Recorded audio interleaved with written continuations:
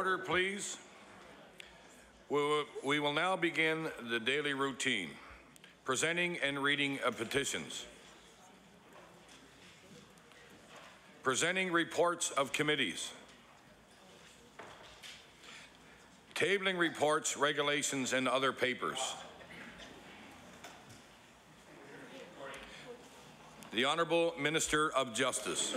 Thank you, Mr. Speaker. In my capacity as Justice Minister, I hereby beg leave to table the 2010 Annual Report for the Nova Scotia Freedom of Information and Protection of Privacy Review Office. The report is tabled. Statements by ministers. The Honourable the Premier. Thank you.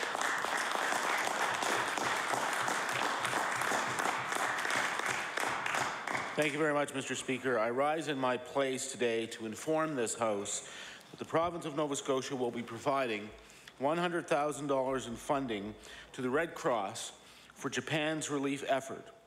Mr. Speaker, on March 11th, Japan was hit by one of the largest recorded earthquakes ever. It spawned a deadly tsunami which slammed into the small island nation, leaving a huge swath of devastation in its path. Mr. Speaker, thousands of people are dead, many more are missing or injured. Almost 500,000 people are homeless. The devastation has been described as the country's biggest crisis since the end of World War II. Mr. Speaker, the confirmed death toll exceeds 10,000 people. It will cost the country as much as 25 trillion yen, or between $200 and $300 billion, to rebuild. Mr. Speaker, according to the World Bank, it will also take Japan up to 5 years to rebuild and recover from the damage that this earthquake and tsunami has inflicted on their country. Nova Scotians have been shocked and saddened by the magnitude of the crisis, and in particular by the extensive damage experienced in many of Japan's fishing communities. Mr. Speaker, as a fishing province, Nova Scotia can only imagine how this would severely impact not just their industry, but their way of life. Mr. Speaker, we wish to express our deepest concern and sympathy to the people of Japan, particularly those who have lost family and friends and those who continue to suffer. Mr. Speaker, we would also like to offer comfort to our fellow Nova Scotians who have loved ones in Japan who have been impacted by these disasters. Nova Scotians recognize that major disasters require a huge amount of international support and a shared responsibility to help countries get back on their feet. Mr. Speaker, we are world-renowned for our generous and caring spirit, and this effort serves as no exception. Mr. Speaker, I commend the Japanese Society of Halifax, along with individual Nova Scotians and companies who have raised funds to help the victims of this disaster. Thank you for your thoughtfulness and contributions. Mr. Speaker, we hope that the province's financial support will help make a difference to our friends in Japan. Thank you, Mr. Speaker.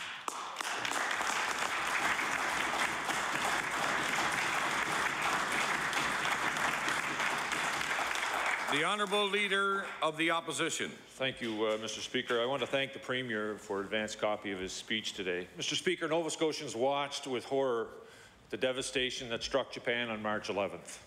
On behalf of the members of the Liberal caucus, I extend our deepest sympathies and condolences to the people of Japan in the aftermath of this tragic natural disaster. The ties between Japan and our province are strong. There is a connection of family and friends that span both of our borders. Halifax has been twinned with Hokkaido for nearly 30 years. Both are port cities, both have a star-shaped citadel at their center, and both are similar in size. While Hokkaido is located north of the earthquake's epicenter, significant damage has occurred.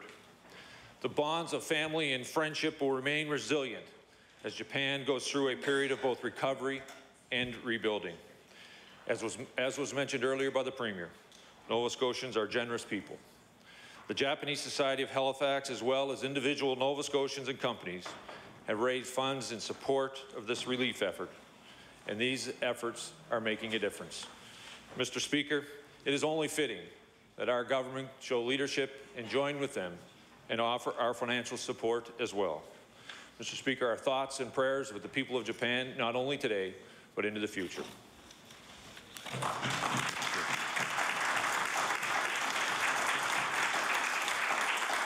The Honourable Leader of the Progressive Conservative Party. Thank you, Mr. Speaker. I too want to thank the Premier for providing us with a copy of his statement in advance and giving us, the members of the Progressive Conservative Caucus, an opportunity to lend our wholehearted support to the funding that the government is providing to the Japanese relief effort. Like people all over the world, Nova Scotians felt helpless as they watched the devastating coverage of destroyed homes, crumbling infrastructure, and heartbreaking human suffering. We rejoiced at the miraculous rescues, and we wept for those who lost. Our hearts continue to go out to the thousands of Japanese who are searching for a loved one, caring for an injured relative or friend, or grieving the death of someone they loved. This humanitarian gesture that the government is making today on behalf of all Nova Scotians will hopefully ease the helplessness so many here feel and will provide some comfort to the Japanese people who are struggling in the aftermath of the earthquake and the tsunami that swept through the island of Japan on March the 11th. As the Premier said, Nova Scotians live on and by the sea. Mr. Speaker, Nova Scotians know too well the truth in Herman Melvin's description of the sea in the classic Moby Dick.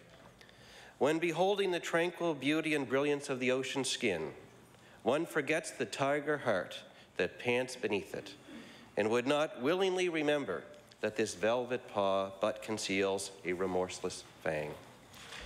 We respect that awesome power, and we want to help. Mr. Speaker, Nova Scotians are well known for their generosity of spirit and have a well-earned reputation for lending a hand to those in need.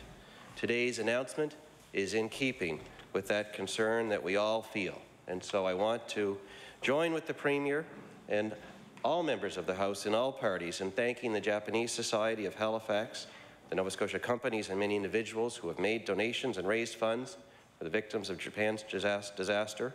These gestures make us all proud to be Nova Scotian. Thank you.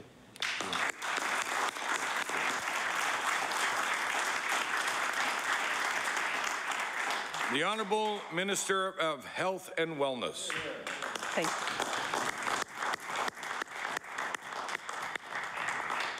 Thank you, Mr. Speaker. Mr. Speaker, I'm pleased to stand before you today to share information on how our Better Care Sooner plan is making a real difference for Nova Scotia families.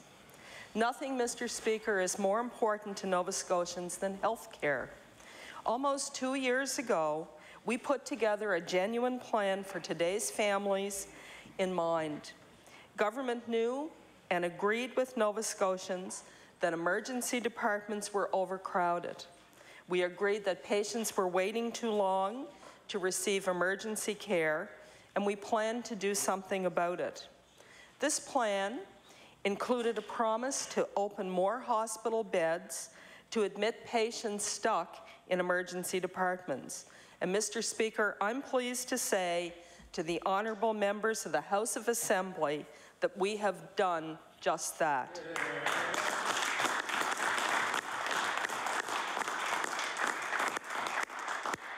Six months ago, I stood in the Queen Elizabeth Health Science Centre and announced government's investment in new beds and a rapid assessment unit. On that September day, Mr. Speaker, I was optimistic about the tremendous potential of the new unit and our promise to help patients. Now, patients from across the province are diverted to a rapid assessment unit for faster access to specialist care.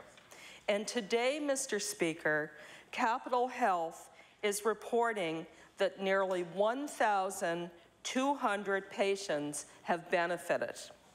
These are people who have traveled by ambulance from communities as far away as Sydney and Yarmouth.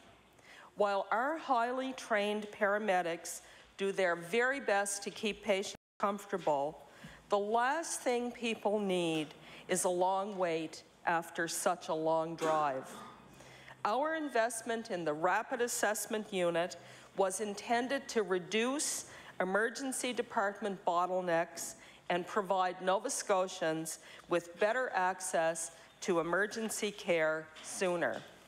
Mr. Speaker, I'm extremely pleased to share with the honourable members that this is exactly what is happening. Mr. Speaker, the additional medicine beds have helped decrease the bed wait time for admitted general medicine patients by more than an hour. As well, significantly fewer patients are experiencing the frustration, disappointment, and delay in care caused by cancelled surgeries. The number of cancelled surgeries has dropped by more than half as a result of the new beds.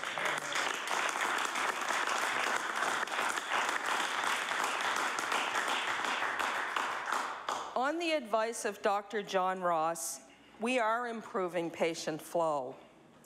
Sandra Janes, the Health Service Director for Emergency Medicine and Geriatrics at Capital Health, says that the Rapid Assessment Unit has made a huge difference. Ms. Janes says that with the number of visits to the emergency department increasing, this unit helps move people more quickly. Her colleague and site chief, Dr. Sam Campbell, agrees with her. He says that the unit has been a great success and is the first step in solving overcrowding. Mr. Speaker, one of the government's most important commitments is to provide Nova Scotians with better health care. And our Better Care Sooner plan that we announced in December is based on standards that set and raise the bar on quality care. This plan delivers government's commitment to keep emergency rooms opened and shorten wait times. And I'm especially pleased, Mr. Speaker, to stand here today before you and the honourable members of this House to say that Capital Health is helping us achieve this by providing Nova Scotians with more timely access to the emergency care they need. And Mr. Speaker, at this time, I would like to welcome our colleagues from Capital Health who have joined us in the House today. With your indulgence, Mr. Speaker, I would like to introduce Dr. Sam Campbell, who is the site manager of the ER at the Queen Elizabeth II Health Science Centre.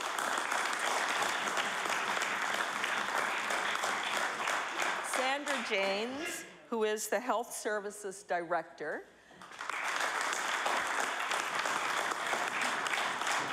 And Sue Harris, who is the manager of the Queen Elizabeth II Emergency Centre.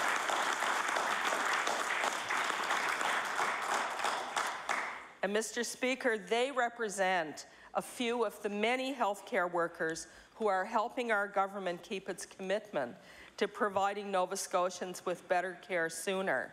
They are all part of the team that is helping to get patients through the ER faster. And I thank them and I encourage them to continue their good work to reduce the times patients wait.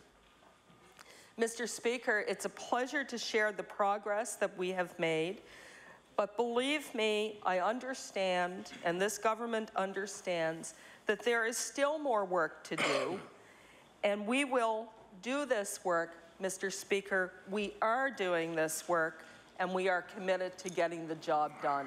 Thank you, Mr. Speaker.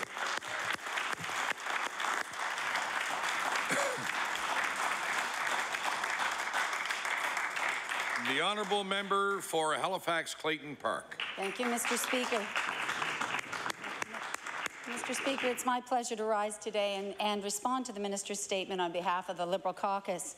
And I would first like to thank the Minister as well for providing a copy of the statement yesterday, which is a great help to us. I'd certainly like to acknowledge that there has been success at the ER at the Capital Health District, and I think that it's good to have an update That's what we often have our ministerial statements taking us forward with new initiatives or the first announcement of something. Today we are hearing back about an announcement that was made some months ago and really a progress report.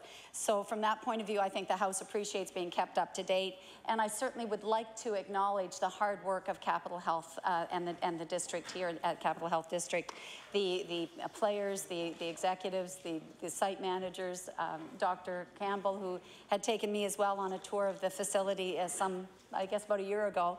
I know they've worked very hard to try and improve the service to the patients that are coming in, and that is important because it is a tertiary care hospital and we're the centre for many patients from around the province. But I wanted to say today as well that the rapid assessment unit was in place prior to, even during the past government, so 2 years ago. I think it's been expanded, and I think the new medical beds may be helping to move people more quickly through, but we have had a rapid assessment unit in place, so I think it's a continuation and an expansion of something that was begun and was a positive move for the province. So just to acknowledge that it was in place, and that where you see something good, you'll move forward with it and expand it as well. Again, I think we need to acknowledge the hard efforts and congratulate all of the players at Capital Health District for their initiative and planning and advice that they provide to the Department of Health. And while we're talking about the improvements there, we can't lose sight of other hospitals, even here in Metro, like the Dartmouth General, that continue to see some very challenging times. There are patients that are admitted and discharged all through the emergency room, even after spending days in the hospital at Dartmouth General. And we are still hearing of the code orange calls indicating, severe overcrowding at Dartmouth General. So we want to, mention as well that has to somehow translate into the other major facilities here in the province. Certainly anything that is going to decrease the suffering of people as they come into the emergency room, I think is great, and to hear that it has helped, I think the minister said 1,200 people they have counted have had the opportunity to have faster service is very important. And although the minister didn't mention it, there is the opportunity as well for paramedics to be on the road rather than stuck in emergency rooms. So, Mr. Speaker, the main point we would like to say today is that there are many challenges elsewhere in the ER system and in the overall accessibility of doctors, and we hope to hear more from the minister about that. Thank you. Thank you. The honourable member for Argyll. Thank you very much, Mr. Speaker. I want to thank the minister for providing a copy of her statement to our caucus last evening. I would also like to welcome the healthcare professionals from Capital Health who have taken time from their busy schedules to join us here this morning. The work these people and thousands of their colleagues across the province do is vital and is very appreciated by the people they serve and by all of us here in this legislature. Mr. Speaker, there's no doubt that too often Nova Scotians wait too long in overcrowded emergency rooms. And any measure that reduces the frustration and fear that people experience while waiting for care is to be commended. And that's why I'm pleased to congratulate the minister this morning on her progress the government's investment has made at the QE2. Reducing the bottleneck at that emergency room is good news for Nova Scotians who need emergency services, for the dedicated men and women who are also frustrated by the inability to provide service in a timely manner. But I do have to agree with the minister when she says there is more to do. Today, the minister told the House about a reduction in emergency wait times and admitting times at one hospital, Mr. Speaker, a large hospital, but Mr. Speaker, only one. Nova Scotians and many communities around the province are still faced with long wait times to be seen at their local ERs, or worse, they must deal with the chronic closures of their emergency rooms. And many of those people would not have access to emergency rooms if they had a family doctor. And today's statement is cold comfort for the many people who continue to wait too long for other procedures. The Canadian Institute for Health Information, or CIHI, recently reported that less than 75% of hip replacements, knee replacements, cataract surgeries, and cancer radiation treatment patients receive treatment within the benchmark, and they are not receiving better care sooner. The Institute said wait times are increasing for CT scans. These Nova Scotians are receiving good care later. Mr. Speaker, I point out that these statistics do not take away from the progress that the minister is reporting at the QE2, but to illustrate how much work there is to do in our province, work that has direct impact on Nova Scotians. We are lucky to have the many talented healthcare professionals in our province. We just have to provide them with a sustainable healthcare system that serves them and serves all of Nova Scotia better. In conclusion, Mr. Speaker, I again want to thank the Minister for his statement today.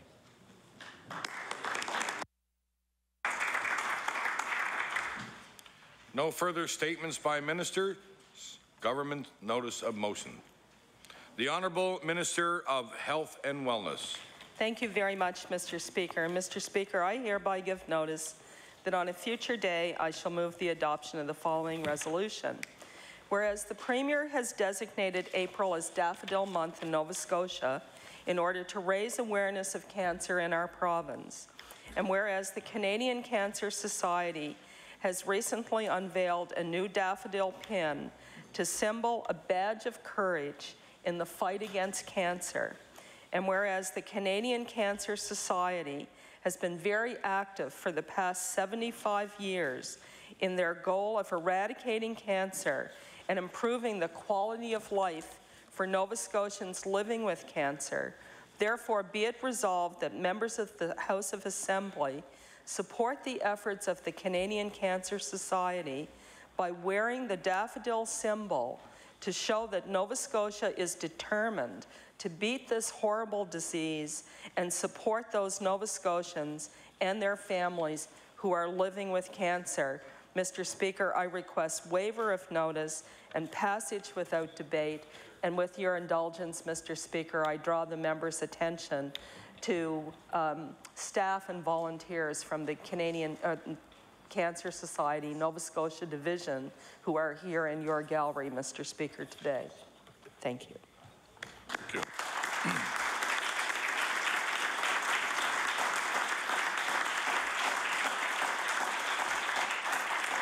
There has been a request for a waiver. Is it agreed? Agreed. All those in favor say aye. Aye. All those against? Motion is carried. The Honourable the Premier. Thank you, Mr. Speaker. I hereby give notice that on a future day I shall move the adoption of the following resolution.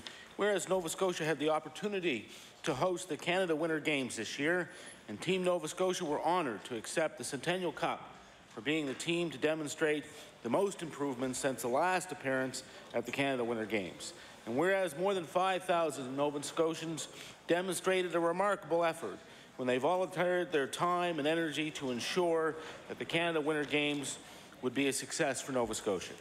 And whereas every event of the Games was well attended by Nova Scotians who were there to cheer for our team, for the many local musicians who performed at the Celebration Square, and for the young people from every other part of Canada. Therefore, be it resolved that the House of Assembly recognizes the outstanding efforts of the volunteers, athletes, and the people of Nova Scotia for contributing to make the 2011 Canada Winter Games a tremendous success. Mr. Speaker, I would request waiver of notice and passage without debate. There has been a request for waiver. Is it agreed? Agreed. All those in favor say aye. Aye. Those against? Motion is carried.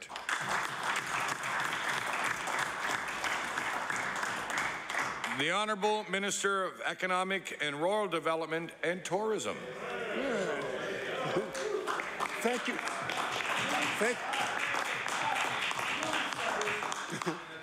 Thank you, Mr. Speaker. Order, please. The honourable member has the floor.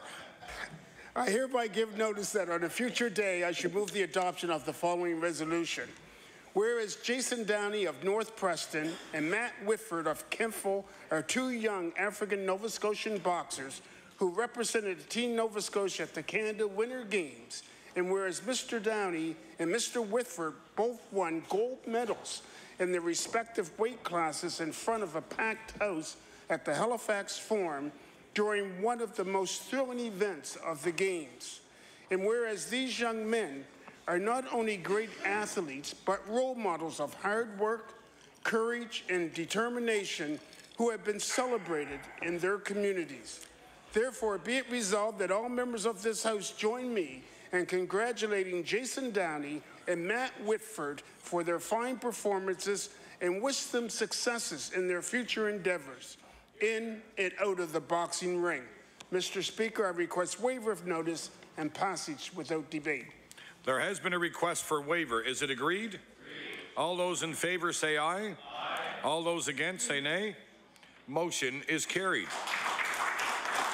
We now recognize the Honourable Minister of Finance. Thank you, Mr. Speaker. I hereby give notice that on a future day I shall, 1, read and table the message from Her Honour the Lieutenant Governor transmitting the estimates of sums required for the service of the province for the fiscal year ending March 31st, 2012 for the consideration of this House. 2, table the estimate books. 3, table the Crown Corporation business plans. 4, table the estimate and Crown Corporation business plans resolutions. 5, deliver my budget speech. And 6, move that the estimates of sums required for the service of the province for the fiscal year ending March 31st, 2012 being supplied to be granted to Her Majesty and the Crown Corporation business plans be referred to the Committee of the Whole House on Supply. And Mr. Speaker, for the information of the House, the budget will be presented next Tuesday, April 5th. Thank you. Motion is tabled. Introduction of bills. The Honourable Minister of Transportation and Infrastructure Renewal. The bill is written on a napkin. Mr. Speaker, thank you. If I may be permitted, could I have an introduction before I introduce this particular piece of legislation? Most certainly. In the gallery opposite, we are joined this morning with 5 wonderful people who have made a long-time commitment to improving legislation in this province. And they are going to be joining me in the Red Room for a bill briefing here in a few moments. And I'd ask them to stand, if I could please, Constable Sherry Curley from the RCMP, Sergeant Brian Herrick from the RCMP, Superintendent Don Spicer from HPD, Susan McCaskill, and Margaret Miller from MAD Canada. Thank you for being here.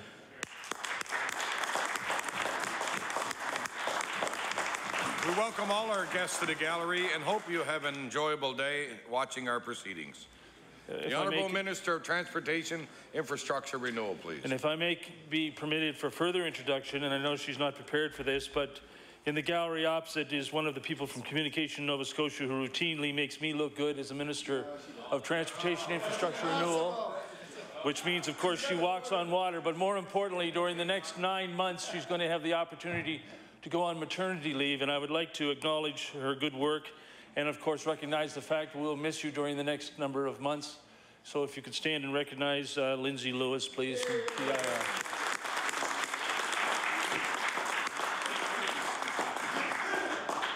Thank you, Lindsay, and sorry to embarrass you, but I was going to do that ahead of time anyway. Mr. Speaker, I would like to take this opportunity to introduce a bill entitled An Act to Amend Chapter 293 of the Revised Statutes of 1989, the Motor Vehicle Act. Thank you. The Minister of Transportation and Infrastructure Renewal begs leave to introduce a bill entitled An Act to Amend Chapter 293 of the Revised Statute 1989, the Motor Vehicle Act. Bill number 1, entitled An Act to Amend Chapter 293 of the Revised Statutes 1989, the Motor Vehicle Act. Order the bill be read at a second time on a future day. The Honourable Member from Dartmouth East. Thank you, Mr. Speaker. I beg leave to table a bill entitled An Act to Ensure the Health and Well-Being of All Nova Scotians in the Use of Hydraulic Fracturing.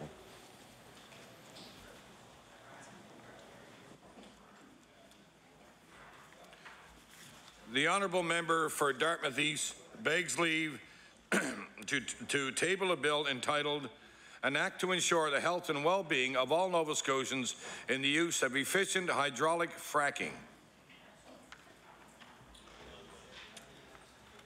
Bill number 2, An Act to Ensure the Health and Well-Being of All Nova Scotians in the Use of Efficient Hydraulic Fracturing.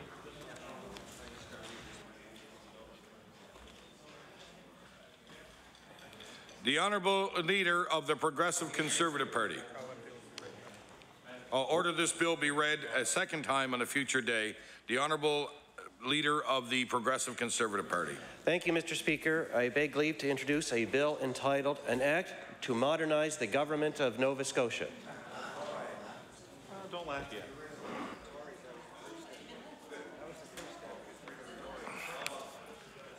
The Honourable Leader of the Progressive Conservative Party begs leave to introduce a bill entitled An Act to Modernize the Government of Nova Scotia. Bill number 3, an act to modernize the government of Nova Scotia. Order the bill be read a second time on a future day.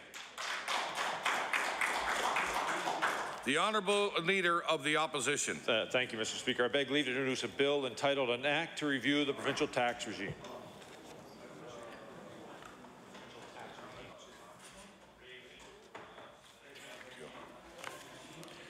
The Leader of the Official Opposition begs leave to introduce a bill entitled An Act to Review the Provincial Tax Regime. Bill number 4, an act to review the provincial tax regime. Order the bill be read a second time on a future day. The Honourable Member for Inverness. Mr. Speaker, I beg leave to introduce a bill entitled An Act to Require Balanced Budgets, Limit Government Spending, and Reduce the Harmonized Sales Tax to 13%.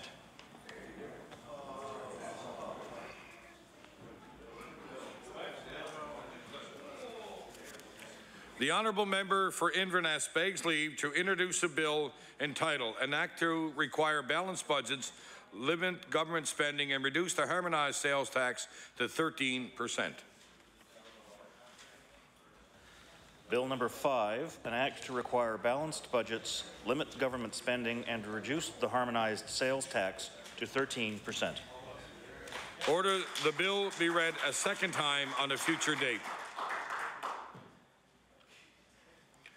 The Honourable Member for Halifax Clayton Park. Mr. Speaker, I beg leave to introduce a bill on behalf of the member for Kings West, and the title of the bill is An Act to Amend Chapter 2 of the Acts of 2010, the Finance Act, respecting district health authorities.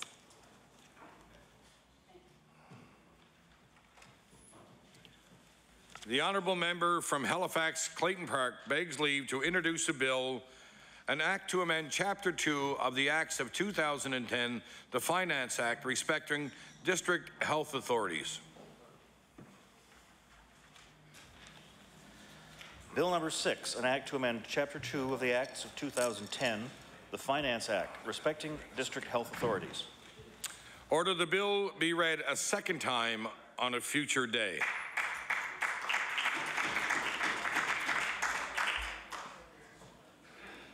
Notices of motion.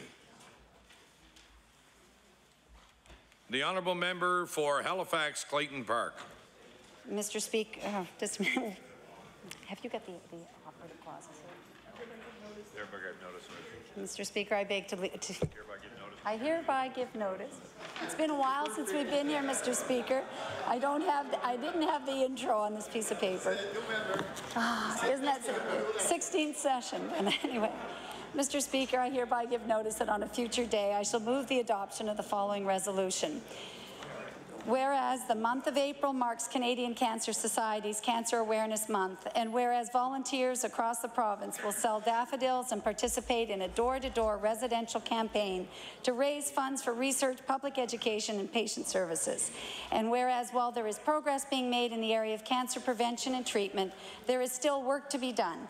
Therefore, be it resolved that members of the Legislature recognize the month of April as Cancer Awareness Month and extend our appreciation to the Canadian Cancer Society and its dedicated volunteers who together are working to overcome cancer and create healthier lives for all Nova Scotians. Mr. Speaker, I request waiver of notice and passage without debate. Thank you. Thank you very much. There has been a request for waiver. Is it agreed?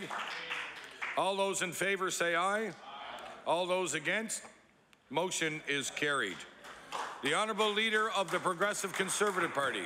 Thank you, Mr. Speaker. I hereby give notice that on a future day I shall move the adoption of the following resolution. Whereas on March 2nd, 240 sailors and a Sea King helicopter detachment on board HMCS Charlottetown left Halifax Harbour to take part in Operation Mobile, Canada's response to the situation in Libya. And whereas the brave men and women of HMCS Charlottetown will be away from their loved ones for up to 6 months on this deployment. And whereas the Canadian Forces have a well-earned reputation of making a difference in difficult situations, and all Nova Scotians are proud that HMCS Charlottetown is once again answering that call. Therefore, be it resolved that all members of this House of Assembly salute Commander Craig Sherpin and the crew of HMCS Charlottetown for their bravery and wish them a safe return to Nova Scotia. Mr. Speaker, I request waiver of notice and passage without debate. There has been a request for waiver. Is it agreed? All those in favor say aye. All those against? Motion is carried. The honourable member for Pictou East. Thank you, Mr. Speaker. I hereby give notice that on a future day I shall move the adoption of the following resolution. And I bring forward this notice of motion on behalf of the MLA for Pictou Centre. Whereas recently local fiddler Fleur Mainville was presented with a piece of history, and whereas the Overseas War Veterans Association presented Fleur with a fiddle believed to have been made during the Second World War and has been in possession of several members within the association over the years.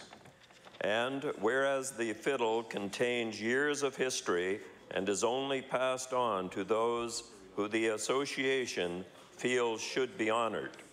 Therefore, be it resolved that members of this House of Assembly not only congratulate Fleur Mainville on her recent recognition, but congratulate the Overseas War Association for making sure such a fantastic piece of history remains in the local area and in Canada.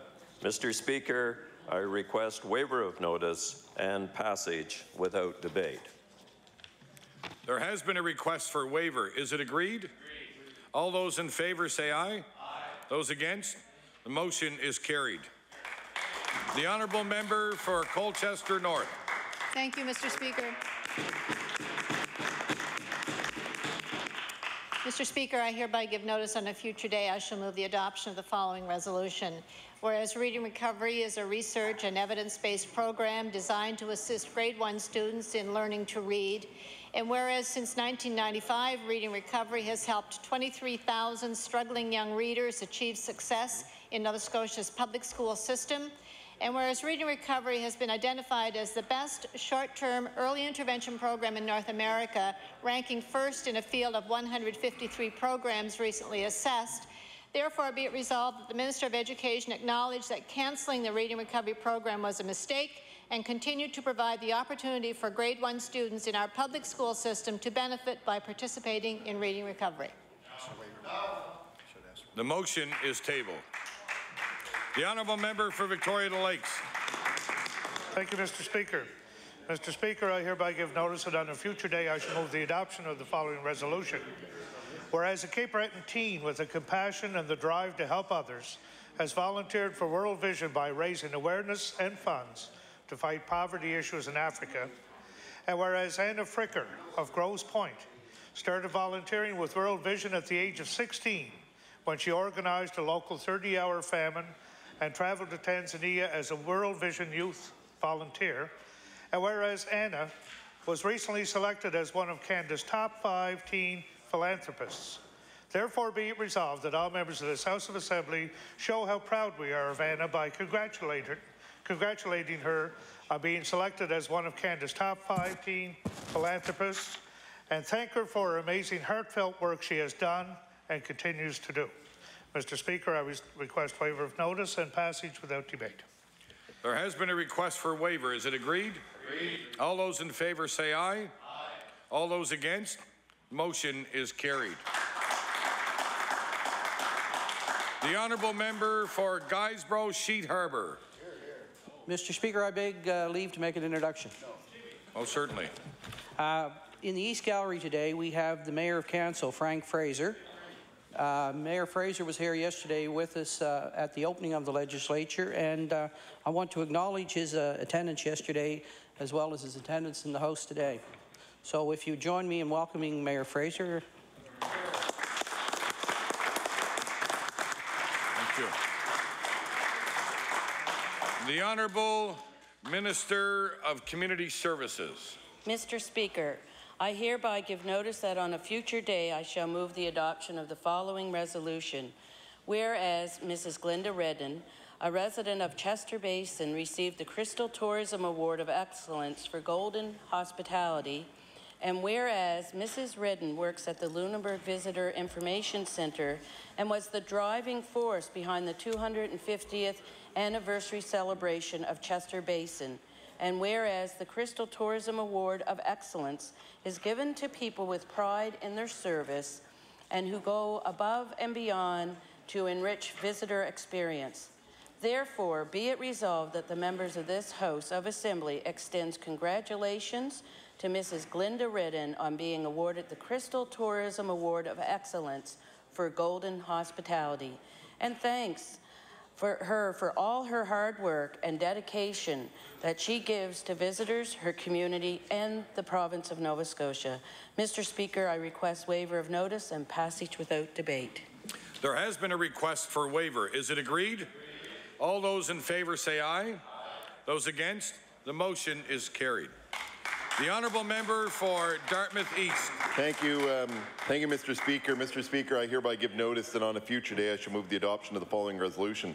Whereas the 2011 Canada Winter Games were held in Halifax from February 11th to 27th, and whereas J.P. DeVoe is chair of the 2011 Halifax Canada Games Board of Directors and Host Society, and whereas the Winter Games was a successful and positive event that brought excitement and spirit to the core of Atlantic Canada, uniting Nova Scotians and celebrating our province on the national stage, therefore be it resolved that members of the House of Assembly join me in congratulating JP and the 2011 Canada Games Board of Directors on their successful event, and thank JP for his dedication to the growth and spirit of Nova Scotia through his many volunteer endeavours. Mr. Speaker, I ask for waiver of notice and passage without debate.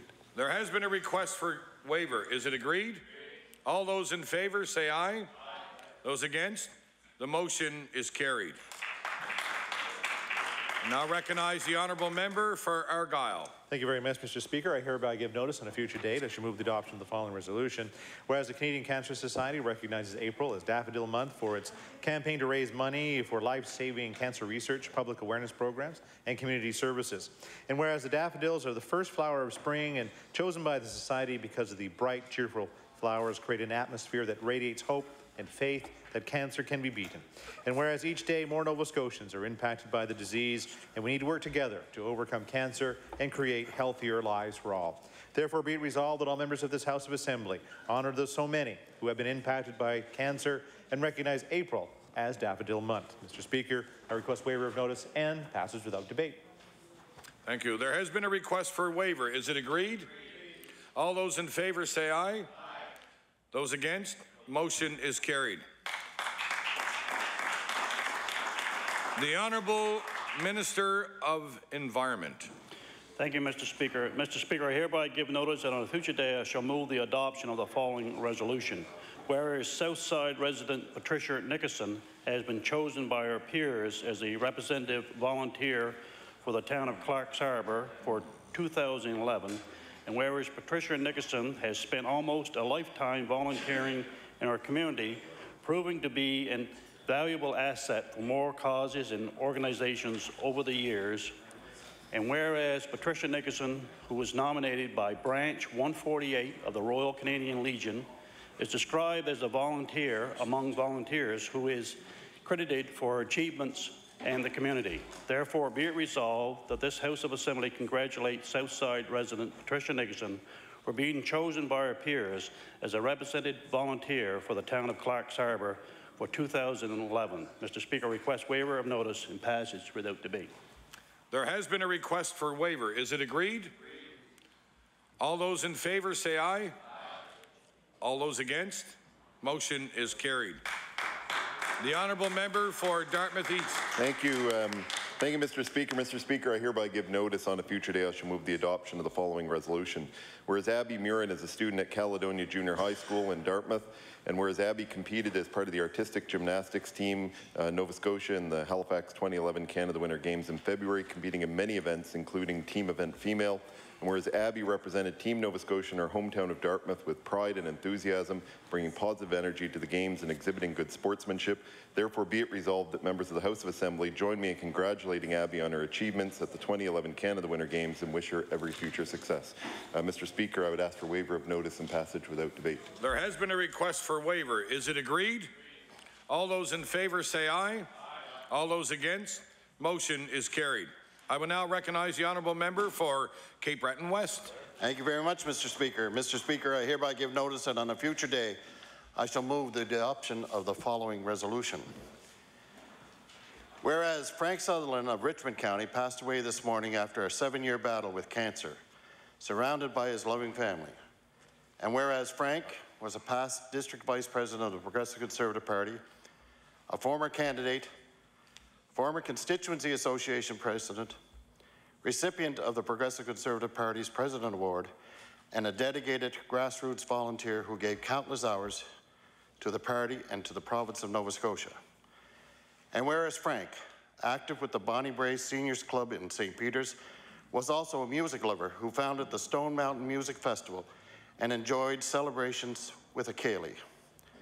Therefore, be it resolved that all members of this House of Assembly remember Frank Sutherland's lifetimes of volunteerism and public service and send our deepest sympathies to his daughters, family, and many friends at this very sad time.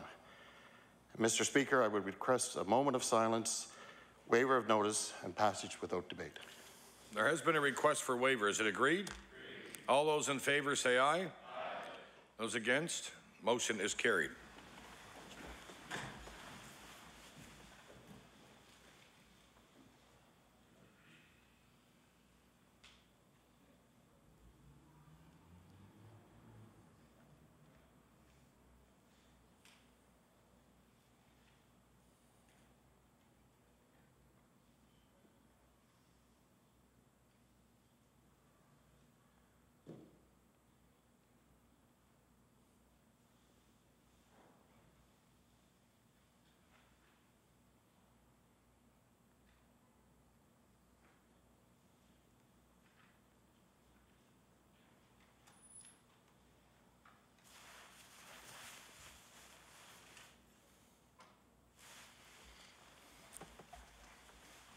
Thank you.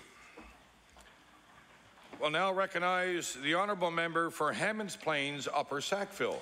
Thank you, Mr. Speaker. Mr. Speaker, I hereby give notice that on a future day I shall move the adoption of the following resolution.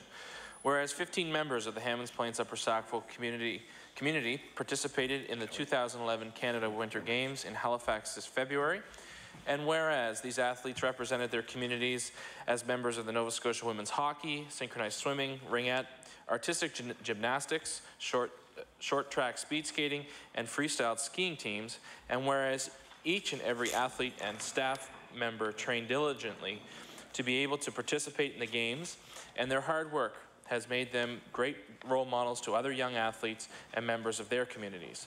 Therefore, be it resolved that the members of the House of Assembly congratulate the 15 members of the Hammonds Plains Upper Sackville community who participated in the 2011 Canada Games in Halifax and wish them best of luck in their future competitions. Mr. Speaker, I request waiver of notice and passage without debate. There has been a request for waiver. Is it agreed? All those in favour say aye. Aye. All those against? The motion is carried. The honourable member for Bedford Birch Cove. Mr. Speaker, I hereby give notice that on a future day I shall move the adoption of the following resolution. Whereas the Bedford Hammonds Plains District is a fast-growing area where the design for a new high school to replace Charles P. Allen High School is underway, and whereas this government is not planning the new school with enough space for its increasing population, which, by Halifax Regional School Board's own numbers, will see 1,326 students attending a school built for 1,200 on opening day in September 2013 and 1,554 students by September 2018.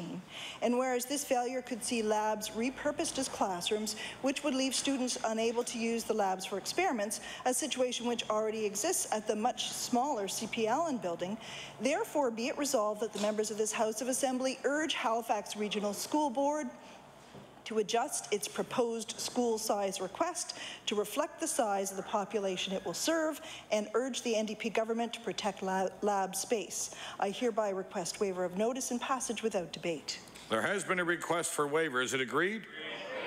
I hear several noes. The motion is tabled. The Honourable Leader of the Progressive Conservative Party. Thank you, Mr. Speaker. Mr. Speaker, I hereby give notice that on a future day I shall move the adoption of the following resolution. Whereas the federal and provincial governments recently recognized 2011 as the year of the entrepreneur, in recognition of the role small and medium-sized businesses will play in securing the nation and the province's ongoing economic recovery. And whereas 97% of businesses in Nova Scotia are considered to be small or medium, and all of them succeed because of the entrepreneurial spirit of the people who own and operate them. And whereas Nova Scotia's innovative and resilient entrepreneurs make important contributions to our province's economy and will continue to play an essential role as Nova Scotia recovers from the recent economic downturn, therefore be it resolved that all members of this House salute the ingenuity and resourcefulness of our entrepreneurs during 2011, the year of the entrepreneur in Nova Scotia and Canada. Mr. Speaker, I request waiver of notice and passage without debate. There has been a request for waiver. Is it agreed? All those in favour say aye. Aye. All those against? The motion is carried. The Honourable Member for Kings North. Thank you, Mr. Speaker. I hereby give notice that on a future day I shall move the adoption of the following resolution. Whereas the Annapolis Valley District Health Authority works to improve the health of individuals, families, and community, and has a broad range of programs designed to benefit its employees, and whereas Medicor Incorporated identifies organizations from across the region that show leadership in progressive workplaces and forward-thinking human resources policies, and whereas Medicor Incorporated has identified the Annapolis Valley District Health Authority as one of Atlantic Canada's top employers, therefore be it resolved that the Nova Scotia House of Assembly congratulates the Annapolis Valley District Health Authority for being named one of Atlantic Canada's top employers, and wishes the DHA every success in its efforts to raise the profile of the Annapolis Valley as a great place to live and work. Mr. Speaker, I request waiver of notice and passage without debate. There has been a request for waiver. Is it agreed? All those in favour say aye. Aye. All those against? The motion is carried. I now recognize the Honourable Member for Yarmouth. Thank you, Mr. Speaker. I hereby give notice that on a future day I shall move the adoption of the following resolution.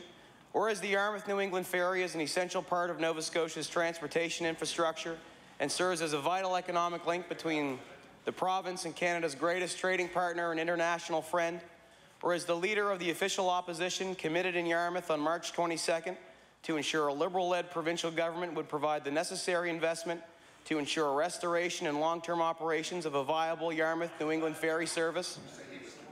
And whereas the member for Queens, on behalf of the NDP government, issued a press release stating that she was pleased, and I quote, that Mr. McNeil is supporting her NDP government's position on the Yarmouth to Maine ferry, be it resolved that this government follow through on this commitment to allocate the necessary funding to ensure restoration and long-term operations of the Yarmouth-New England ferry. Mr. Speaker, I ask for waiver of notice and passage without debate. Agreed. There has been a request for waiver. Is it agreed? I hear several noes. The motion is tabled. I will now recognize the Honourable Member for Victoria the Lakes. Mr. Speaker, I hereby give notice that on a future day I shall move the adoption of the following resolution. Whereas the Victoria Co-op Fisheries, based out of Neils Harbour, recently took part in a trade mission to Las Vegas, Nevada, and whereas the cooperative of Neils Harbour catches and also markets and processes lobster and crab, and was the only Nova Scotia business taking part in the trade mission to Las Vegas in February, and whereas the Victoria Co-op Fisheries was established 56 years ago in 1955 and presently has 150 boats fishing out of 7 harbours while employing 160 people. Therefore be it resolved that all members of this House of Assembly applaud Osborne Burke and his team at Victoria Co-op Fisheries for their dynamic business and wish them continued success with their export business to the United States. Mr. Speaker, I request waiver of notice and passage without debate.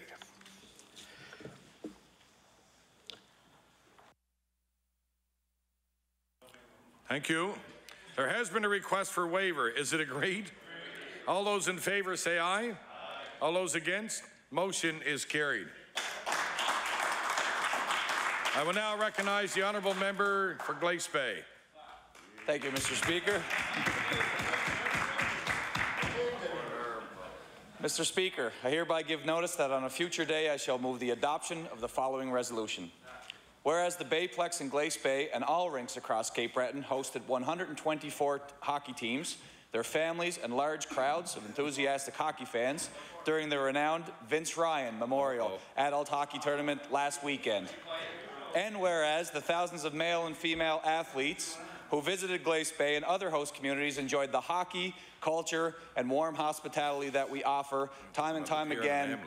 And whereas the success of the Vincy provides lasting benefits for our future generations as the proceeds of this tournament go directly to a scholarship fund for Glace Bay High School and all high schools in Cape Breton. And I did cover the cost of the ambulance myself, Mr. Speaker.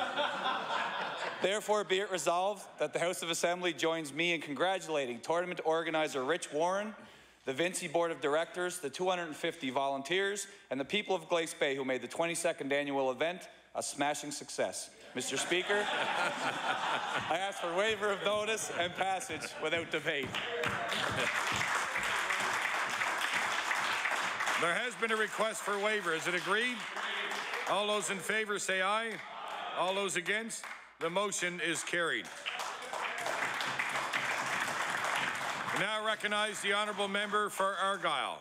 Thank you very much, Mr. Speaker. I hereby give notice on a future date I shall move the adoption of the following resolution. Whereas the Tri-County Women's Centre in Yarmouth celebrated 100th anniversary of International Women's Day on March 10th, and a banquet held in the Lions Club in Yarmouth. And whereas this year's International Women's Day theme song is Strong Women, Strong Women, Strong World, which brings to light the leadership roles women play as leaders, caregivers, and educators on a local, provincial, and international level. And whereas the honorees this year, Doris Laundrie, Dr. Sheila Leahy, Edith Tufts, Elaine Smith, Ada Fells, Marilyn Francis, and Joan Semple, come from many different backgrounds and cultures, but their combined contributions have made our community a better place for women and their families. Therefore, be it resolved that all members of this House of Assembly join me in congratulating the this year's Tri-County Women's Centre honorees on their many achievements and contributions, and thank the Tri-County Women's Centre for highlighting these empowering women. Mr. Speaker, I request waiver of notice and passage without debate. There has been a request for waiver. Is it agreed? Agreed. All those in favor say aye. Aye. All those against? The motion is carried. The honourable member for Cape Breton West. Thank you, Mr. Speaker. Mr. Speaker, I hereby give notice that on a future day I shall move the adoption of the following resolution. Whereas the Celtic Gospel Male Chorus of Cape Breton celebrated its 60th anniversary on March 27th with a concert at the United Protestant Church in Sydney River. And whereas the chorus began in 1951 at the Trinity United Church in Whitney Pier.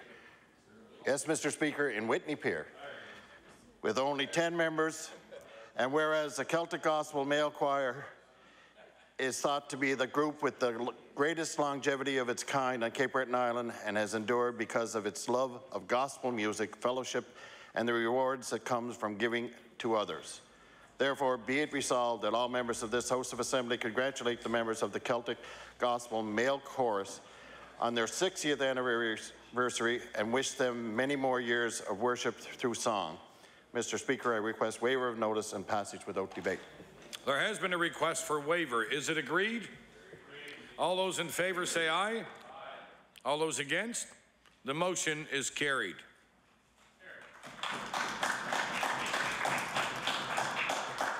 Orders of the day. We'll now recognize the Deputy Government House Leader. Thank you, Mr. Speaker. I do now request that the House return to the reply in address in reply to the speech from the throne. Thank you.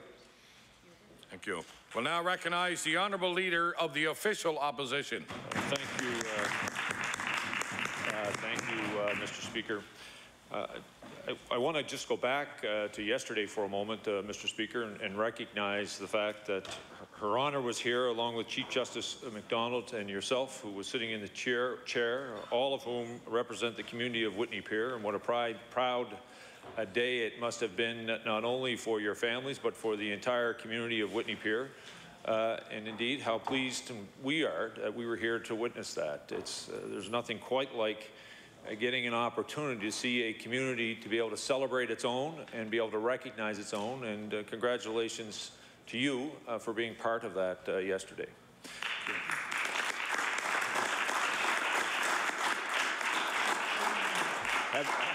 Having said all that, I was a bit surprised to find out that the member from Glace Bay actually hurt himself in the pier. Got the ambulance at the pier. The ambulance picked him up in the pier. He's trying out the system. Yeah, that's right. He knows now where the border to his riding is. I also want to recognize the chief clerk, this is his first session in his new position, and thank him for the dedication and the service that he's provided to our province in the past, and I know that he will into the future. So congratulations on your new appointment and all the best of success. And I also want to recognize the deputy clerk who is here, and this is her first session, and she spent some time with us in the last session, but this is her first session as in her new role, and we want to wish her all the best, and don't be afraid if I start yelling behind you on the odd occasion.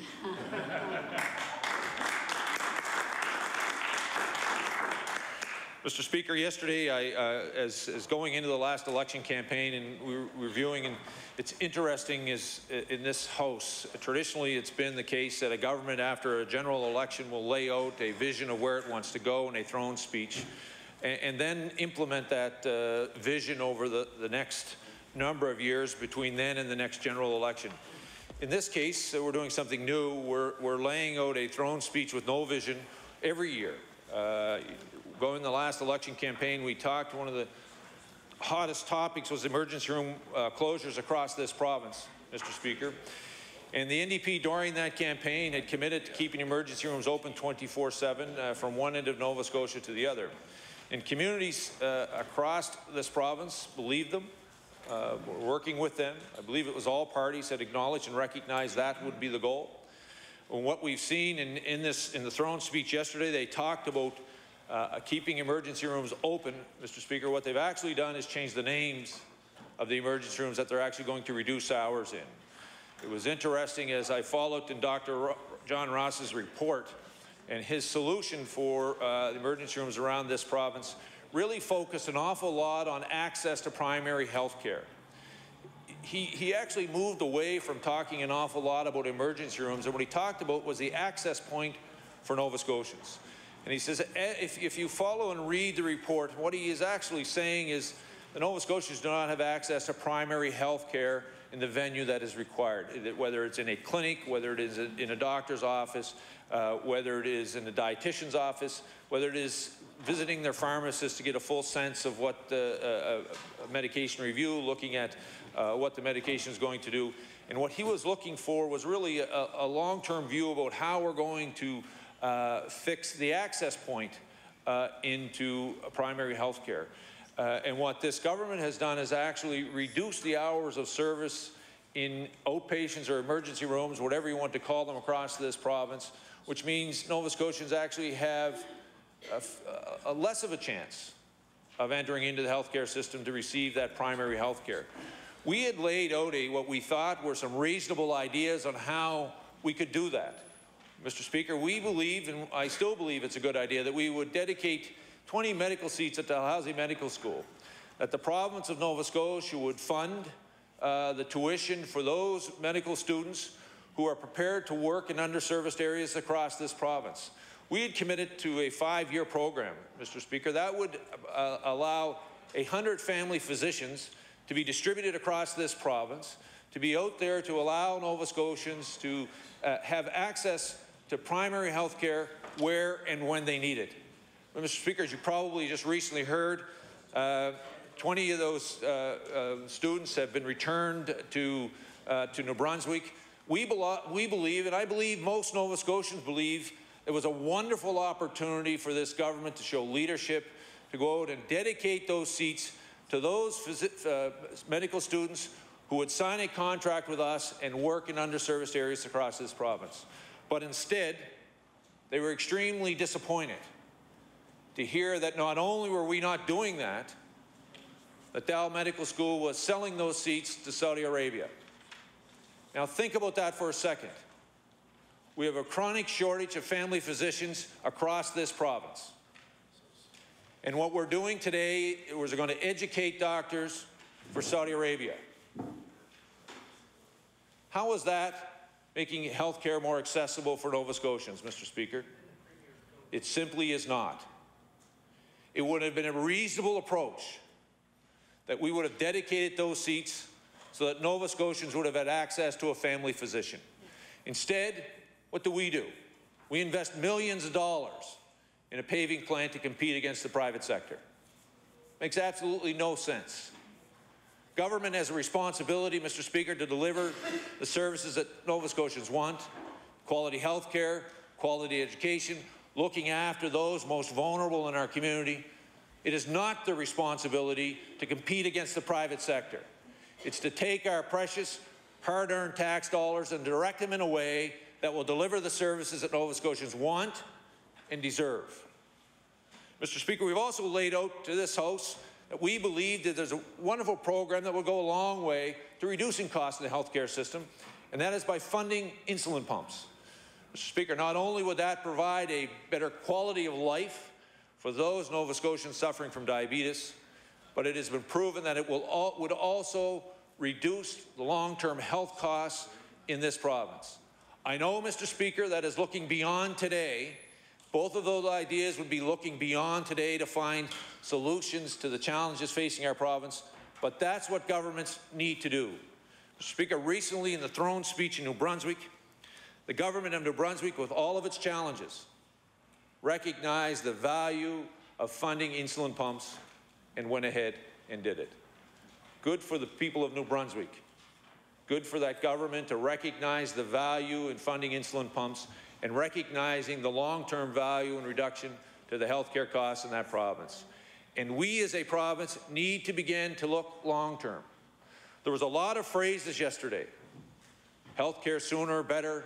But when you actually go out and talk to communities and engage them, no one feels that access to healthcare is better today than it was 18 months ago. As a matter of fact, many communities are very concerned because of what may happen, what may transpire.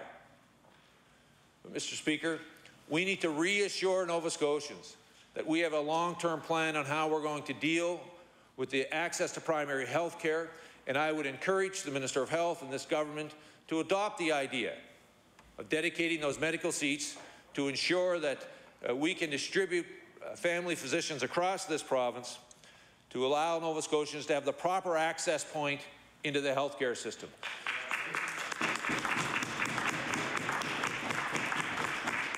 Yesterday, Mr. Speaker, was mentioned that Nova Scotia has had the worst economic growth in the last 20 years. It has also had the worst economic growth in the last 21 months, Mr. Speaker. The NDP talk about this hypothetical number, a $1.4 billion deficit, Mr. Speaker. Mr. Speaker. Order, please. Order. The honourable member has the floor, please. Thank you. Thank you. Thank you. Order. Thank you. Thank you, Mr. Order, Speaker. please. Order, please. Thank you. The honourable leader of the official opposition. Thank you, Mr. Speaker. The NDP like to talk about a hypothetical number of $1.4 billion deficit. Mr. Speaker, this is a real number. They've added $1.7 billion to the debt of our province. The HST has increased. Order, please. Order, please. Order, please. He has the floor. He has the floor. The honourable leader of the official opposition has the floor, please. Mr. Speaker, and I thought we'd gotten along so well yesterday. Mr. Speaker. Mr. Speaker, the real number is $1.7 billion that the Minister of Finance has added to the debt of this province, and he's on the verge of adding millions of more next Tuesday, Mr. Speaker. 2% increase in the HST, Mr. Speaker. 1,400 user fees across this province going up. Downloading millions of dollars on the municipalities, Mr. Speaker, that are going to end up on the tax roll, on the residential tax bills of every Nova Scotian across this province, Mr. Speaker. Mr. Speaker. Order, please. Order, please. The honourable member has the floor. It's the last time that I'm going to say this morning.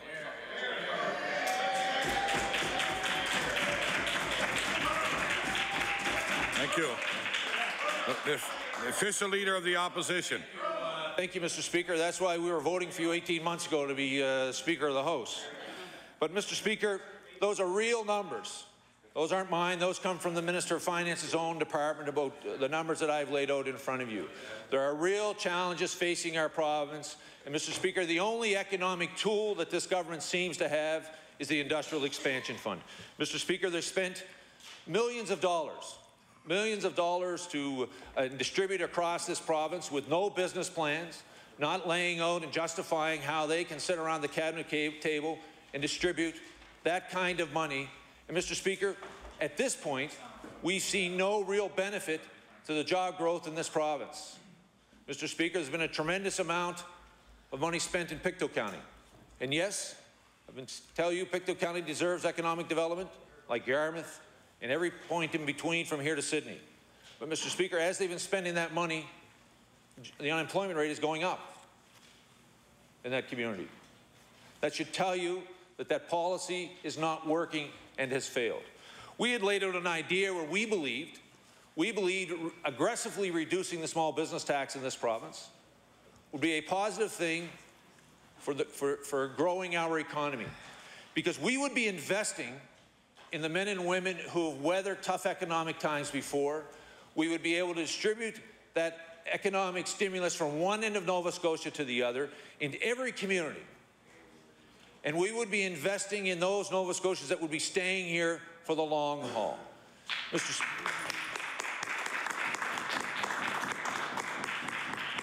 Speaker, when a small business makes an investment in their company, they look across their table and they recognize very early on that when they bring someone onto the payroll, they're not just bringing on an employee. They are bringing on a neighbor. They are bringing on someone in that community who could be potentially coaching their children, someone who they see at social events. And the very last thing they do would be to give them a pink slip. They would ask them to help them weather the tough economic times that our province is in and have been in before and will be in again, Mr. Speaker, but they ask them to help them weather that, and for that, employment will be there, consistency within the community will be there, and Mr. Speaker, those are the people we should be reaching our hands out to and engaging in terms of finding our way not only through this tough economic time, but finding our way forward so that when this downturn is over, as it will over, the opportunities that will exist at the end of it, those men and women will be ready and prepared to take advantage of the opportunities to continue to grow their business and continue to invest in Nova Scotia communities from one end to the other. It is... Mr. Speaker, I was pleased yesterday to hear in the talk of the venture capital pool that the Premier has been talking about, and particularly talking about the one involving Atlantic Canada. Our concern, though, Mr. Speaker, is the fact that we are an uncompetitive community at this point. We have some of the highest taxes in all of the Atlantic region, Mr. Speaker. And when I think about that venture capital being available in Atlantic Canada, unless we tackle the fact that we are not competitive, and let's be honest about that, until we begin to tackle the idea that we are not competitive as an economy, what we're actually doing is putting a pool of capital together for our neighboring provinces. Those that have made some tough decisions, those that have begun to move towards making sure that their economy was competitive, that their tax system was competitive, and that they would be able to then try to grow their economy. While we support the idea of a venture capital fund, Mr. Speaker, it is imperative that we as a province take a comprehensive tax review and look at where we can adjust our tax system so that we can create economic opportunity and jobs. It is so important It is so important that we reach out across and give the signals that we understand what the business community is facing and that we are prepared to be their partner. Mr. Speaker, they talked in their own speech about growing the economy and growing the private sector. Well, we fully support the growth in the private sector, Mr. Speaker, but what we're seeing when you see a government make a decision to go into the paving business, Mr. Speaker, to compete against the private sector, the two things don't add up. They're conflicting messages, and it is sending the wrong signal across this province. Mr. Speaker, the idea that government can deliver the paving in this province cheaper than the private sector is simply not true, and the department staff acknowledges it's not true. Mr. Speaker, that decision does one thing. It discourages the private sector from investing. It discourages the private sector from being optimistic about the future. And, Mr. Speaker, it discourages the private sector from growing our economy. If we are going to find our way out of the tough economic challenges, if we ever want to get off the bottom of the economic growth chart in this country, it will be through the private sector who will be able to deliver those services cheaper to Nova Scotians, more effective and more cost-effectively, Mr. Speaker. So I would encourage this government, while it has gone down the road of buying a chip seal plant, that it stops at that point and does an honest assessment of the real value of that plant before it spends millions and millions of more dollars on a paving plant to compete against the existing ones already in this province.